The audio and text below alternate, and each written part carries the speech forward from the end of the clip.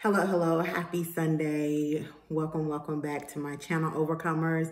I am Coach-Evora Bentley. I am a faith coach helping others to change their mind so that they can begin to see their world change around them. I am the daughter of the Most High. I'm a mother. I'm an entrepreneur. And I love helping others to discover their purpose and why they were created by the Most High. So, if I can be very transparent, I'm under like a reconstruction, right? And I think that a lot of times when we start our journey and knowing our purpose and why we were called, we get to a place to where it's like, oh, I want my message to reach everybody. I want everybody who has an ear to hear to love what I'm going to say. And to be honest, at this time, I am under a reconstruction where the Most High is making me so confident in being the daughter who he called me to be and who I'm supposed to speak about, and just having that boldness like his son, the Messiah. So I am in just such a place where every false identity that would allow me to stand boldly in my true identity is just being stripped from me. So that means that I'm in a place where I'm so focused on only being the voice to the ones that I'm called to. And if anyone gets offended, I love you. But if my voice is not for you, you can unsubscribe, you can unfollow or whatever. And it's a really good place. It's a really good place. And so I backed away from some other social medias, but the Most High has had me come on to YouTube, and also I did a video on TikTok really quick, didn't even check like the notifications, posted it. That was it Friday. If many of you who may know my story, watch my videos, this may be your first time watching, but I am a overcomer of suicidal thoughts and depression. And there was a point in time that I really wanted to check out on my life. I didn't believe that I had a purpose. And so Friday passed. It was 9 years ago that me and my daughters and my ex was in a traumatic car accident. On the day I would have been driving, my ex and my two oldest daughters had to learn how to walk all over again. And my youngest daughter had scratches, no broken bones. And I crawled out of the passenger side with no scratches or broken bones. All praises to the Most High. And it was a time months before that, about 9 months before that, that I was seeking the Most High. And I was like, I need for you to make yourself real to me. So many things in religion and Christianity had me questioning the existence of the Creator. I'm just going to be honest. And so it was in 2013, right before my 30th birthday, 31st birthday, I heard, if you change your mind, you will begin to see your world change around you. So when you guys hear that, I heard that in my spirit, and that's how the Most High has guided me through, and to really having this boldness and knowing what it was like for his son, the Messiah, to walk this earth, to overcome so many things that you see so many people defeated of. And I wonder, how do I get out of this?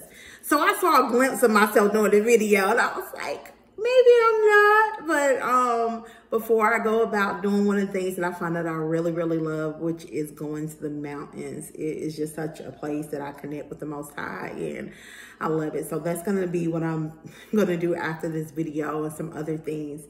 But let me get into this word really quick, this message for whoever it is. So this morning in my time spending alone with the Father, with Abba, I was taken to Proverbs 25:28, which every day, whatever day it is each month, I try to be intentional about reading Proverbs just to get that wisdom, right? So today's the 25th. So Proverbs 25:28 says, he that hath no rule over his spirit is like a city that is broken down and without walls. Okay, that's Proverbs 25:28. And for those of you who want to see, I'm actually reading out the Holy Bible, King James Version. This is the 16 with the Apocrypha. And it actually has missing books in it as well. So now let's go over to Ephesians 4:23. That says, and be renewed in the spirit of your mind, okay? Be renewed in the spirit of your mind. So let me go again. Proverbs 25:28 says, he that has no rule over his own spirit is like a city that is broken down and without walls. Ephesians 4:23 says, and be renewed in the spirit of your mind, okay? Oh my gosh. So I got so excited when I saw this and what the Father was revealing to me, which is something so clearly that he had me to understand why I heard if you change your mind, you will begin to see your world change around you. So many people talk about the spirit, and even in Romans 12:2, where it says, do not be conformed by the things of this world, but be ye transformed to the renewing of your mind, so that you may know the acceptable will of God, of the Most High. Excuse me, that's Romans 1:2. Guys, this is what we have to understand. Our mind truly is the GPS that is going to lead us to the arrival of our destination. So when your spirit is broken, when whatever you're being led by is in your spirit, you can always track back to what's going on up here. So this has to be renewed. Whatever it is you've gone through in life, if you went through some trauma, you've had abandonment issues, rejection, it has to be renewed solely so that you can see you're not defeated, you're not a victim, but you are truly an overcomer and a son and daughter of the Most High. And so many people struggle with their identity in the Most High because their spirit, which is your mind, needs to be renewed. And I want you to be encouraged and go meditate on Proverbs 25:28 and Ephesians 4:23 to see, y'all, when the Most High created us, oh my goodness, he is the greatest genius. People are so against science. He is the greatest scientist. He is the greatest idealist. Abba is the greatest father. Oh my goodness, the way that he created us, we have no idea on how much we have control in working with the Most High, with what's already. Let me go to another one. Thank you, Holy God. Thank you, Holy Spirit. Ephesians 3:20 says, now unto him that is able to do exceedingly and abundantly above all that we ask or think, according to the power that worketh in us. Y'all, it's already in. And whatever is being worked is being created up here.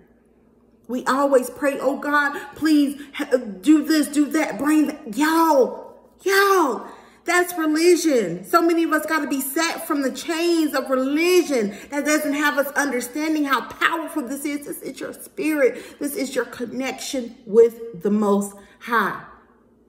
Whoever this message is for, whoever has the ear to hear, if you change your mind, you will begin to see your world change around you. I love you all. Have an amazing day on purpose. Comment, like, share, subscribe.